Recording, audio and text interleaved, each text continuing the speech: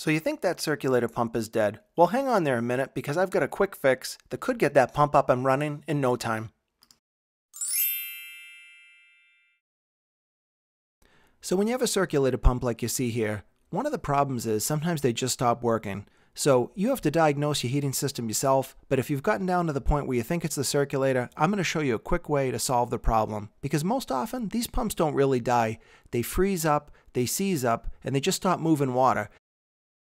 Alright, so let's get started. So the pump I'm showing you is a Taco pump. This is the most common pump in the US and actually might be in the world, but you can use this as a guide if your pump is slightly different. The principles remain the same.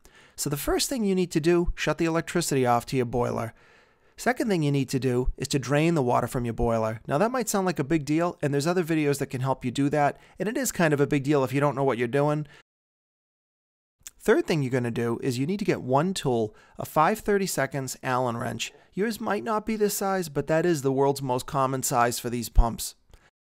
So as you can see here, what I'm doing now is each of these pumps has 4 bolts, and once the water's out of your system and the power's off, you're going to unscrew each of these 4 bolts. Might take a little bit of effort, and you're going to want to use the short end of your wrench because you're going to need some leverage. And again, the pump I'm showing you here obviously is not mounted on your system because I want to give you better visibility. But you're going to continue, take each of the 4 screws out. It's not that hard. If they're very rusted, you might have some issues getting them out. You could use some WD-40 or another kind of oil. But generally, if you get a good solid fitting on there with your tool, they're going to come out. Okay, so now we've got the screws coming out. You're going to want to have a towel around because even if you've drained the water, there's probably still going to be some more in there. So once that happens, what you want to do is wiggle the motor back and forth a little bit, and it's going to take a little bit of effort, but you will be able to pull it straight out. This is important. The housing that it came out of, the motor I mean, you're going to see that there's an O-ring or some sort of seal here. You're going to want to make sure that this is in pretty good shape. If it's torn or really damaged, you're probably going to have some issues, but generally they're going to come out okay and you can reuse them as is. This is the motor, and you can see the impeller up the top. That's the part on the end of the motor there. If you go to spin this and it spins freely, then your motor's not seized and this isn't your problem. But like mine here, it's stuck. So what you want to do is wiggle this back and forth just like I'm doing. It shouldn't take a great deal of force, but don't be shocked if it's pretty well frozen up. So you're going to twist it back and forth and push, and then eventually, hopefully, like that, it's going to free up. And once you do that, I'd still recommend spinning it back and forth. Make sure it's, if you have little crunchies in there or noise, that you're going to be able to have that thing spin free. So this one actually spun up just fine. I knew this one froze when I took it out and I kept it aside so that I could work on it later. I'm going to use this one as a spare since it's already out, but if I was in an emergency, I could reinstall this and I'd probably be just fine for a while. It should be noted too that this really should be a temporary measure just to get you through the night or get you through the week.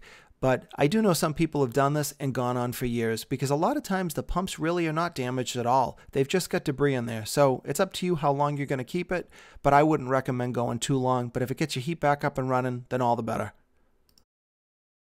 Okay, so now that our rotor's freed up, what we've got to do is reverse the steps. So in this case here, I'm just going to put my 4 screws back in, and I'm going to get my Allen wrench, and what I'm going to do is start tightening them up. I'd recommend tightening them individually and somewhat lightly, and then at the very end, you're going to use your tool and really snug them up pretty tight. Again, these do need to be fairly tight, but don't break the heads off it or you're going to have more problems.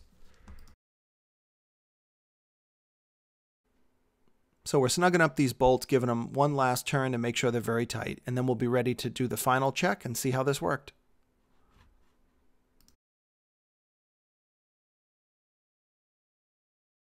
Okay, so things are looking good here. Everything seems tight, looks clean to me. Now we're ready basically to reverse the steps and get your system back online. So the biggest thing you're going to need to do is obviously your electricity was off, you've got your water off, and your water feed is off. So what I recommend is your power should be the last thing you turn on because obviously you've got to fill your boiler with water and make sure that's ready to go before you put the power on.